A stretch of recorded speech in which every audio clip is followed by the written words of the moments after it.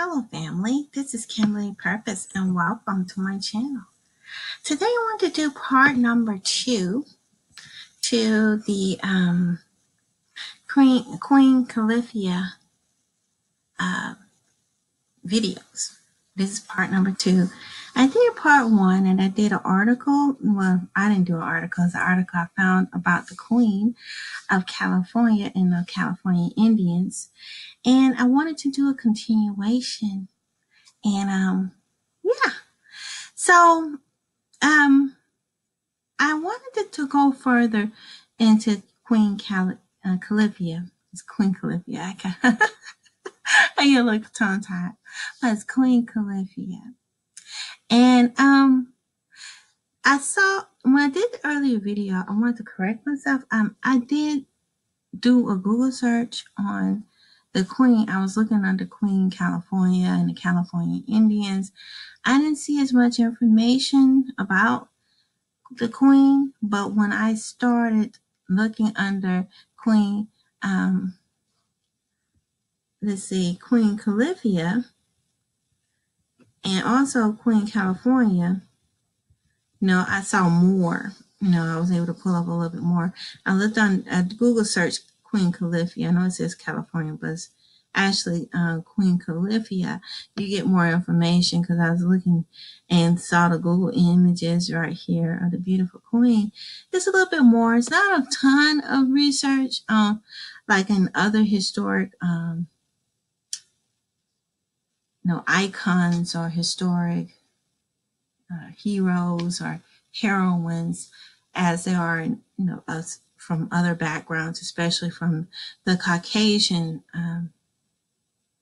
ancestry. You see more Caucasians than you do of people of color. That's by design. But when I pull it up, you see a little bit more on the Queen Califia, and I was really excited to see that. But I wanted to talk about this particular person that I found. She did some research and wrote a book. I'm gonna go to her page right now. Here it is. This particular author wrote a wonderful book about Queen Califia, and I gave a little bit of background information about Queen Califia in part number 1. You want to check that out. But in part 2, I wanted to talk about how they have whitewashed her, gray-washed her, in other words. I use the word gray instead of white. But the gray wash this particular heroine, hero, this legend out of history, and sort of pretty much written her out. And you can see it in the seals. I started touching on this in an earlier video, but I want to elaborate more how they use the seals. And this is the gray wash version called Eureka, when in actuality, Queen Califia, that's her real name, and it was established much sooner. The gray washing pretty much took place during the late 1700s, early 1800s. On the East Coast was like the late 1700s, and then they started going further and further west. During the 1800s, that's when they started changing the images of a lot of the indigenous people to fit their narrative. And so you see, it says here, the Great Seal of the state of California, they have a gray wash version of the Queen, and they put Eureka on there to make it look like or seem or give this a false narrative that the Queen came from Europe. When in actuality, she was an indigenous Aboriginal here with copper-colored skin, just like me, just like the Aboriginals here. And she looked more like this. And this is more of an accurate depiction of what the Queen actually looked like. And it says the Great Seal of the state of California, Queen Califia, established in 1510, and they put a further date because she put the date in which the Caucasians started coming into the Americas, and for the first time they actually seen our people, and seen this land. They stepped foot until like the late 14th, 15th century, so they didn't know about us. We were already here. We are ancient people, and this is how it's supposed to be depicted. And this lady who's doing the article, this book, this is her website.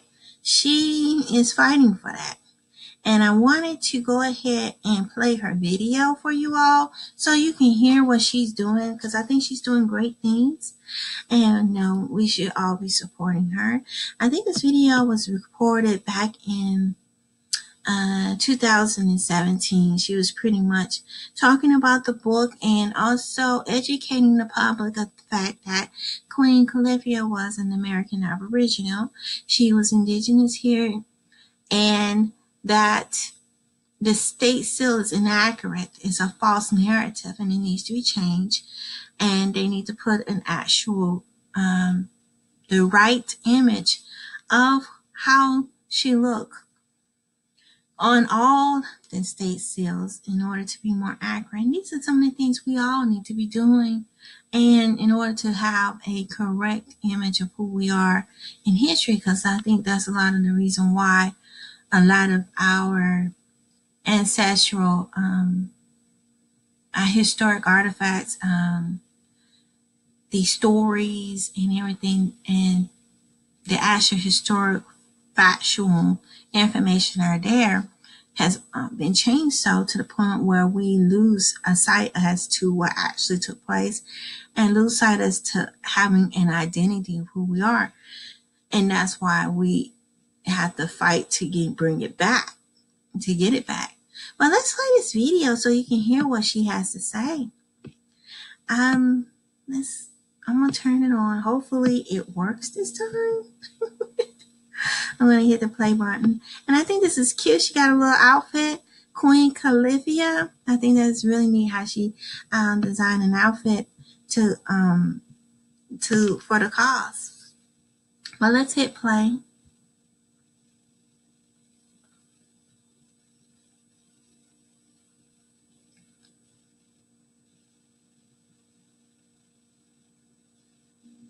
Well,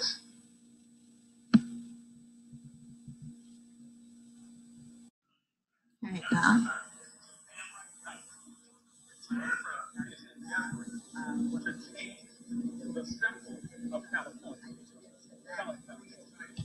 I'm going to turn it up some so y'all can hear.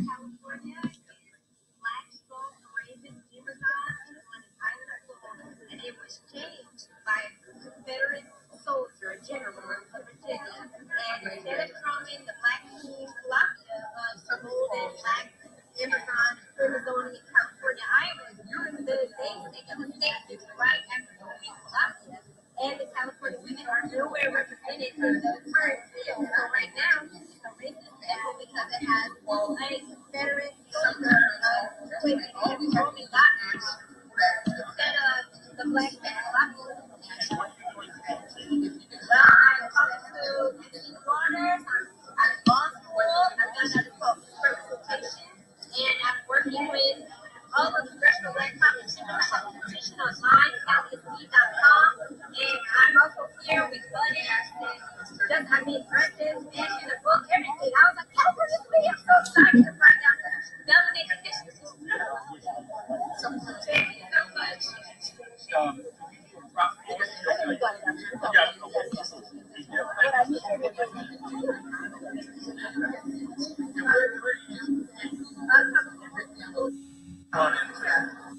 Okay, you guys. Now, this is her, the author of this book. I'm going to put a link to her website.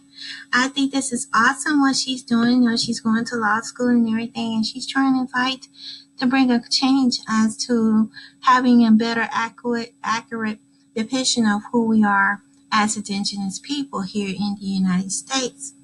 And she was right. That symbol, the symbol that she was showing, depicting the gray version of the queen, is very racist. And I got to look at it very closely. She did say it has a Confederate remnant to it, and it probably does. I wouldn't be surprised. Because if I'm not mistaken, it was one of the Southern politicians that had that changed in the first place.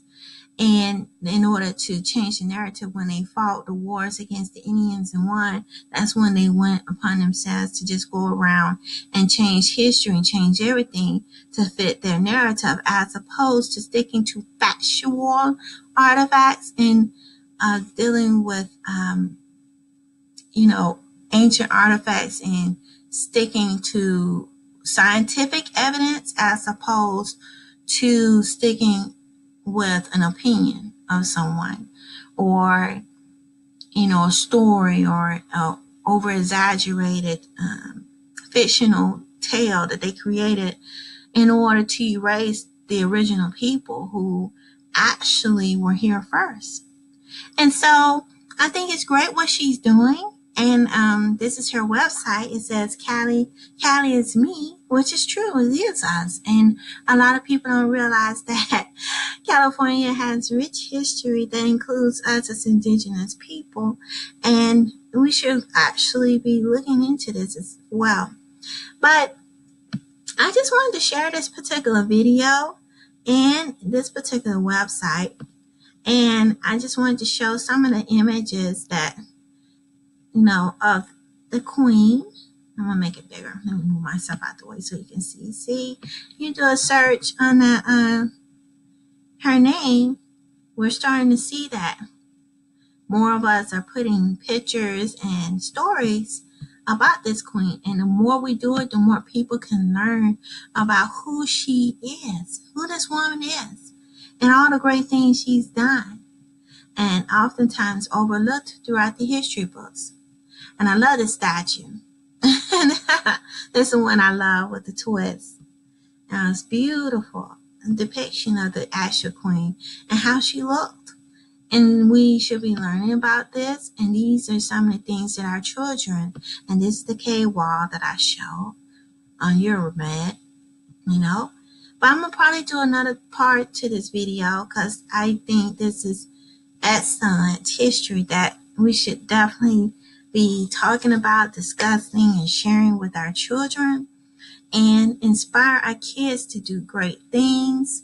They hear about our ancestors actually being kings and queens over the United States, different areas within the United States. It brings enlightenment, like I said, and empowerment. And I think that is what's starting to resonate among us. And I think learning this history is very key. And I'm going to share this and some more in part 3. And I would love to hear what you all think. What can we do to bring more enlightenment about our history and more research? I think research is very important in what we can do and how we can get this message out to our young people and try to incorporate it in schools. I know schools is difficult because grades are over the school system. That's why it's like Phil, the advice show, the African diaspora, I think that's his channel. But Phil, and some of y'all know who he is, and also many YouTubers, not just him, that talks about we having our own schools for our kids to go through, even after school programs or summer camps would be great ideas in order to expose our children to more of this, because I don't think they get a chance to see any of this in the classroom. They don't. Everything's been brainwashed and focused on Caucasians and focused on colonization the last 400 years, but there's so much more to history that's been overlooked and we don't ever hear about. But please like this video, thumbs up, and don't forget to subscribe. And till next time, family, peace, love, and peace. Bye-bye.